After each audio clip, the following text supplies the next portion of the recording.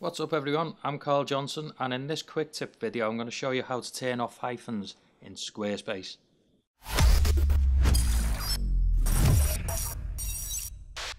So the first thing I'm going to do is go to design and come down to the custom CSS.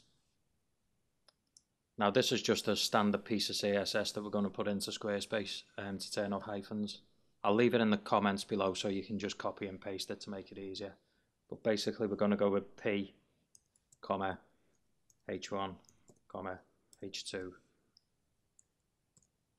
comma, H3. And then we're going to put a squiggly bracket in. So Squarespace has already put the second squiggly bracket in, so if we press return, just to give ourselves a little bit of space so we can see what we're doing. And then we're going to put dash, moz, dash, hyphens, colon, none, semicolon. So if we just go from this second dash to the semicolon, just copy that because we're going to reuse it on the next couple of lines. So if we come down another line, then we want to go with dash ms, and then we'll just paste the dash hyphens none that we copied from the line above. And then we're going to come down again, and then we're going to go dash webkit, and then the same again, paste hyphens none again, and then the final one is just hyphens colon none.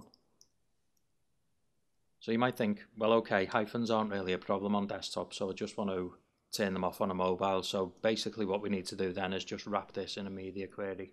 So we'll save what we've done.